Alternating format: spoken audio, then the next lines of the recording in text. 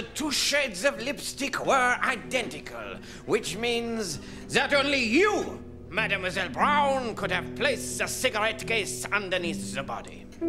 Surely, Monsieur Varron, you're not accusing me of murder. Indeed I am, mademoiselle. Murder of the most treacherous and the most ingenious. Oh, heavens. Surely you can't mean that, Varron. It is of the most regrettable that I do. Is this true, Susan? Yes, Freddie. I'm very much afraid that it is. Yes, I did kill Lord Carnington. My God, Varron, she's doing the evil voice. Indeed, I always know I have got them when they start doing the evil voice. What? Yes. Once again, I had no evidence. It has been a hell of a week, to be honest with you. But once they have done the evil voice, you know it is the murderer. No!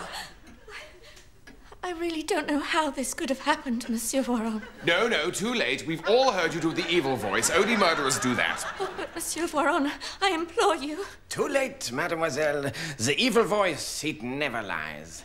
And besides, now you are smoking a cigarette out of an evil cigarette holder. Damn you, Varron. She's doing it again. Yes, and she has become sexier. Now she has evil lipstick and her hair is going evil. I'm not sorry, damn you. I'd do it again. Attention, mon capitaine. In a moment, she will kiss that guy and then try to kill herself. Right. Susan, I don't understand. Oh, Freddie. Could have been so perfect if you weren't such a fool. Have her tits just got bigger? This can happen. Goodbye, Freddie. Ooh, now then, is this the bit where... Oui? Susan! Oh, nuts! It is better this way. Some courts, they do not accept the evil voice as evidence. Oh, well, that's a bit of luck then. And now, Monsieur Freddy, I wonder if I could trouble you. Yes, I did do that massive poo in your ensuite while you were out. What? No, monsieur. And I'd do it again, damn you, whether or not it flushed. No, I was just going to ask you to pass me my hat. Well, Edward, thanks for a lovely evening. Oh, there was that book I was going to lend you, wasn't there? Oh, yes. Where is it?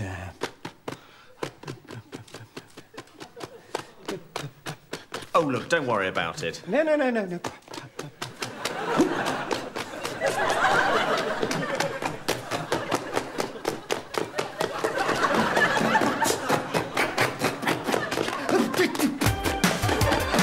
Hello, I am Jan Hankel.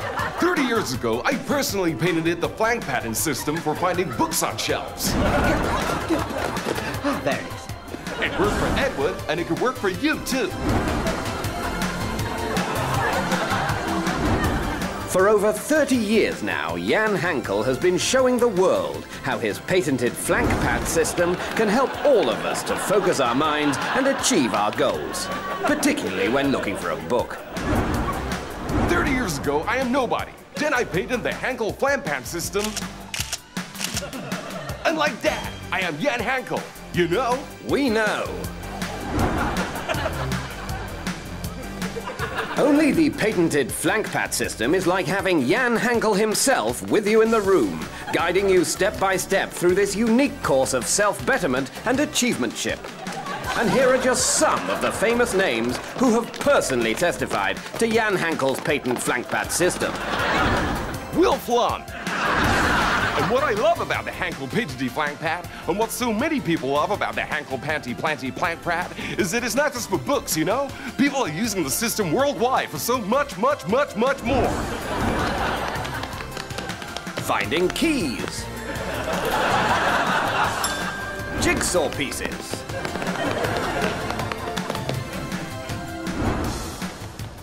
Earthquake survivors.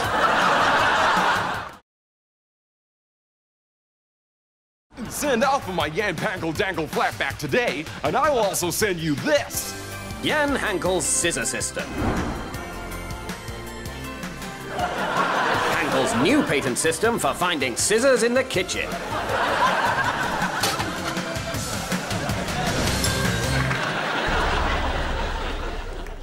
The sales task is over, and both teams have made massive profits with their sensible ideas.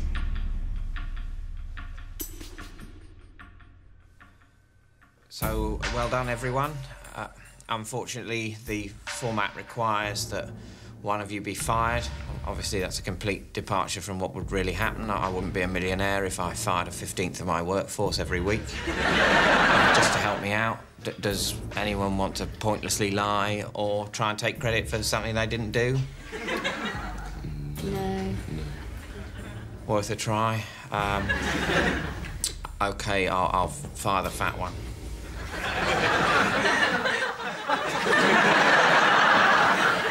Sorry. So, as you can see, it's just not working. It's a shame. I thought it'd be interesting to watch talented business people competing for a prestigious job. I wonder, maybe that's the problem. Go on. Well, how would it be if instead it was idiots competing for a relatively junior job?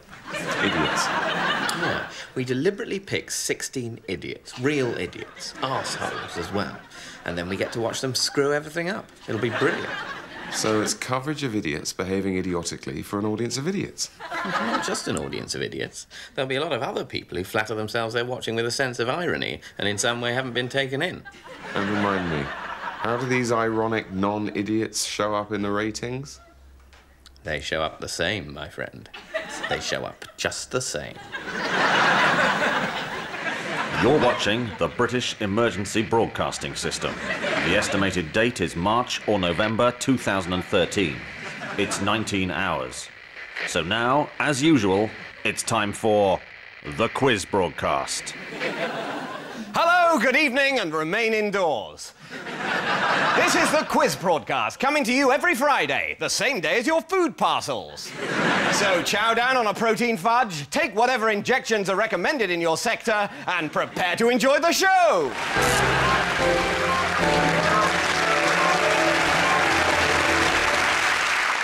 Well, it's between 600 and 750 days since the event, but that hasn't stopped those of us that survive from enjoying ourselves.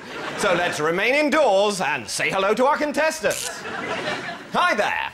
Hello. Hey. That's the spirit, unknown male 282. So let's get on with the game. First round, things. Fingers on buzzers. What is believed to be the name of this pre-event leader? Heston Blumenthal? Correct. Multiple choice. Which of Shakespeare's 3 plays is now thought to be prophetic of the event? Is it A, Pericles, B, Cymbeline, or C, Boeing Boeing? Is it a trick question? It is.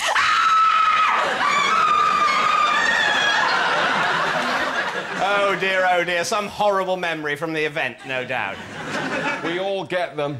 Yes, indeed. By night, we all get them. Please, everyone, remain indoors. So while Sheila's being electrocured, let's see what Peter's won. That's right. It's fuel. Oh, Lionel, glad you could make it. Can I get you a drink? Yeah, something soft. I'm driving. Parking's an absolute nightmare around here, isn't it? Had to reverse into the tiniest of spaces. Still, I managed it. I mean, parking's not exactly brain surgery, is it? And I should know. Why is that? Are you a doctor? Careful, not a doctor. I'm a brain surgeon. Big difference. Big difference. Yeah, I actually know a joke about this. What's the difference between a doctor and a brain surgeon? One's not exactly brain surgery. The other is brain surgery. So, what do you guys do? I'm an accountant. Oh, that's good. Yeah, I could do with an accountant. Filling in those tax forms can get really confusing, can't it? Still, it's not exactly brain surgery, is it?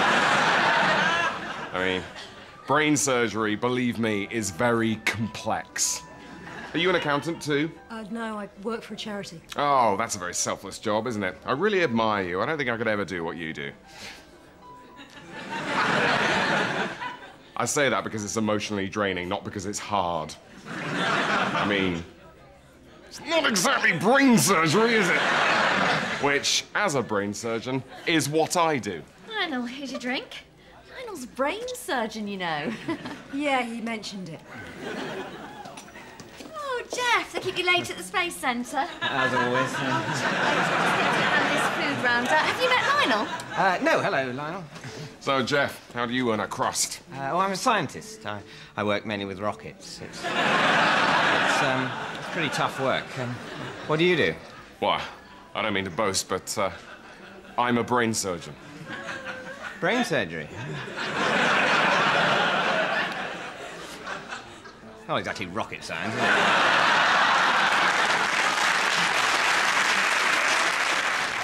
They've arrived. Oh, great, thanks. What are those? It's the new Mitchell & Webb action figure prototypes. Nobody told me we were doing those.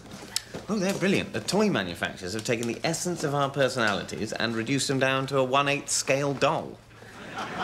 Talking David Mitchell doll. Special features.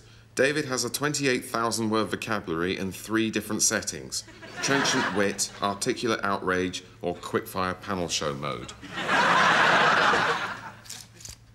Thank you for that spectacularly banal contribution to proceedings. What are my special features? It says you come with a spare T-shirt. A spare T-shirt? Bloody hell, is that it? I think you've got a talking thing, too. Bloody hell, is that it? See, Rob, they're absolutely meticulous in their research. Oh, look. I'm anatomically correct. I'm not. Just got plastic underpants. Wow, they really are thorough, aren't they?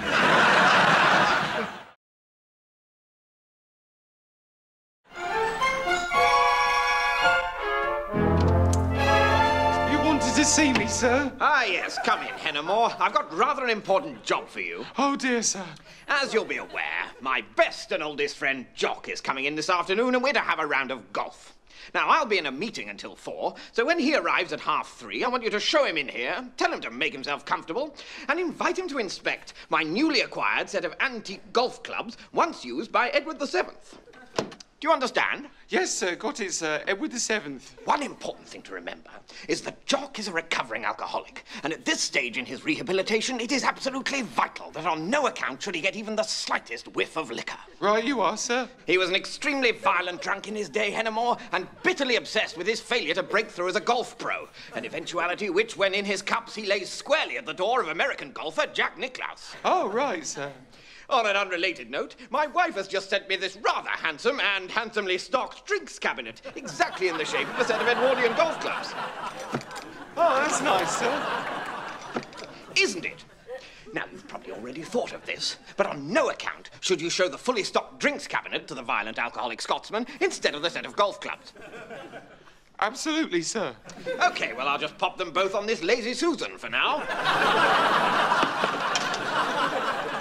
And remember, I don't want any screw-ups like last time. It's been a difficult year for transcosmic corridors, and the last thing we need is any kind of fracas. Don't you worry about it, sir.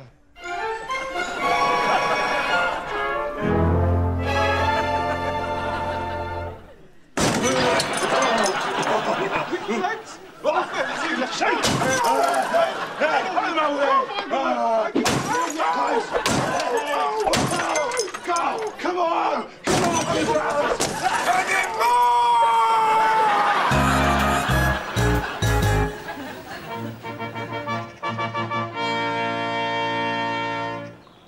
This, Your Majesty, is the linden tree, which has long stood as a symbol of the loyalty and strength of our people. It is our hope that as a token of friendship between our two countries, Your Majesty will accept the gift of 20,000 such linden trees to be planted throughout your kingdom's many public parks and spaces, as gentle sentinels, proffering in the heat of the summer sun, both shade to your busy citizens and the linden's sweet, distinctive scent. Ambassador, we thank you. And it is a most distinctive scent. Prime Minister, may we have a word? Excuse us, Ambassador. Your Majesty? Can you smell cum? What? Can you smell cum? There's an incredibly strong smell of cum. Your Majesty, I was wondering if it might be the tree. It's not you, is it? No, it is not me, Your Majesty. But I don't really... I mean, I can't say I really smell... Oh, you must be able to. It's potent. Stop! Your Majesty, stop this now. I beg your pardon? I apologize, Your Majesty, but the whole tenor of this conversation is completely out of keeping with contemporary mores. What do you mean? It's not Victorian. It's a perfectly valid observation. Look at the funny wheels on that penny farthing is a perfectly valid observation for Victorian, Your Majesty. Don't linden trees smell like cum? Conversely, it's the sky falling in on our heads. Prime Minister. Do you know how hot I am? Under this hat, with this beard, this big Victorian beard, Your Majesty, I am boiling. I am covered in starch, and I am boiling, and I can barely move at home for little vases on stands or portraits of ill children praying. And what has been the point? What really has been the point of the last 50 years of my being a Victorian if Queen Victoria herself is suddenly going to sidle over and ask me, can I smell cum? Well, I have to say something. You do not. You do not. You are Queen Victoria. This society was your idea. I am boiling, and you will say nothing. Not to me, and not to the ambassador. You say then. No. Prime Minister, either one of us says something now, or from this day forward, every single park, every single summer is going to smell of cum. Just going to have to smell of cum, then. Fine. I've cracked it. Cracked what? I've finally rendered the doorbell obsolete. This is a drawing of a dog being fired out of a cannon. Exactly. You simply fire the dog from a cannon through the window of the house you wish to visit. And that's better than a doorbell because... You attach a note to the dog's face. Say goodbye to those irritating who's that ringing the doorbell scenarios. You simply write your name and the purpose of your visit on the note, attach the note to the dog's face, fire the dog through the window of the house you wish to visit, and hey presto, the residents immediately know who you are and what you want. OK, I can see the advantages of knowing who's at the door before you answer it. I'm a genius.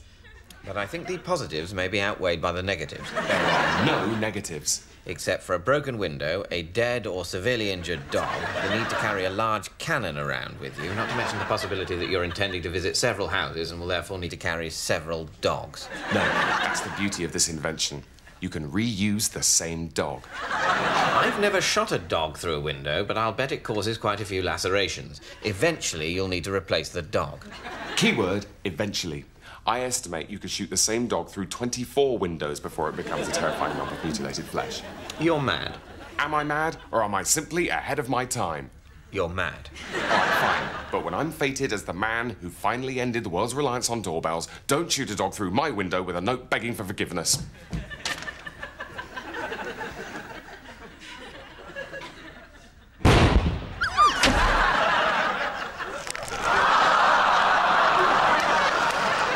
You need a bigger dog! I'm gonna try a cow! Well, it's not really about espionage. It's about the people and how they interact. Yeah, you can't really research this spy drama because it's all secret. I mean, that's the one thing that's, you know, not secret. Was yours a strawberry cheesecake? Yeah. So you didn't know research at all? Well... Does watching Octopussy count? Last week on Undercover Secret Spies. Here's the secret document. Shh. But we're in Spy HQ. Yes, but we could still be being spied on. Even in here? That is so complicated. That message you intercepted, I can't read it. It's gobbledygook. My God, they must be using code. Code? Shh. I'll get the code book. Meanwhile, a good one is for you to assume that each letter is one letter up in the alphabet. What, A is B, B is C, and so forth. That blows my mind. Shh. Shh. Sorry.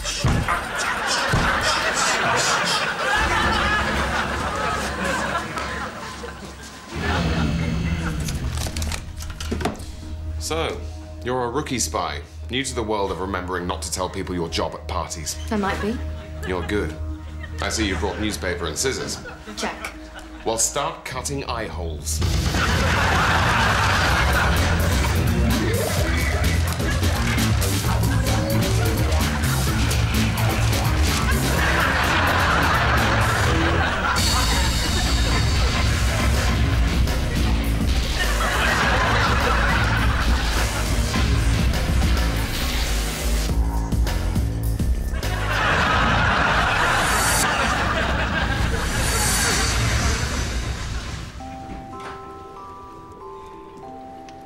How are you getting on? Oh, busy, but we should make it.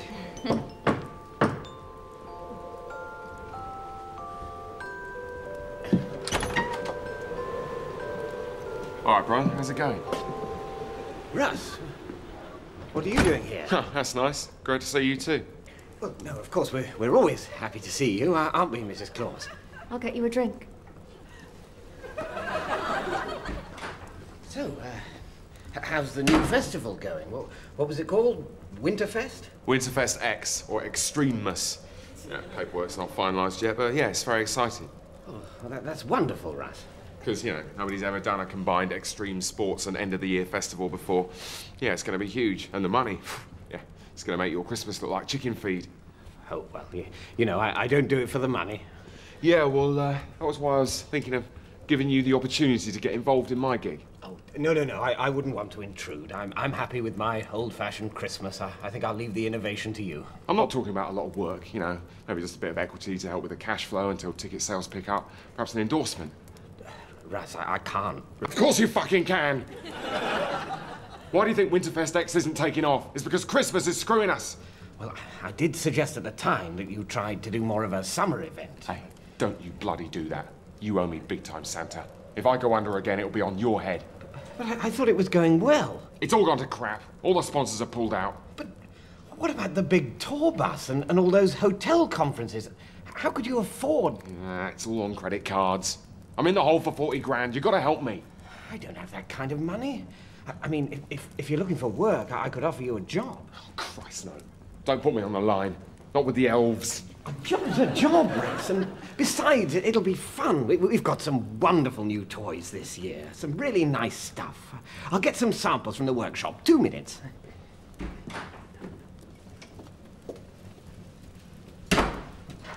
So, Joyce, how's it been? How can you do this?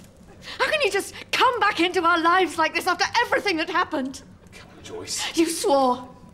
You swore if I got rid of it, you'd never come back. Maybe I couldn't stay away. Ross, I can't do this to him again. Not now. It's his busiest time of year. He's been neglecting you, Joyce. Working all hours, flying off all over the world. I don't mind. It's his job. Oh, but you do mind. You're a woman, Joyce. A beautiful, sexual woman. And you know what? You better watch out. You better not cry. You better not pout. I'm telling you what. Ross, please. Russ Claus is coming to town. You're poison. Now, have a look at these little... Joyce! Russ, what are you... Joyce wasn't feeling well. She... Oh, God. How can I have been so blind? Rudolph, no! Don't come in here! How long has this been going on? For as long as you've been ignoring her needs. Oh, God! This is why you wanted to have the... It wasn't mine, was it? It wasn't mine. Oh, I'm so sorry. No. I'm so sorry. Look, I know this is a shock, but what's happened has happened. We're a family, that's what matters, yeah? So come on, let's just get through Christmas.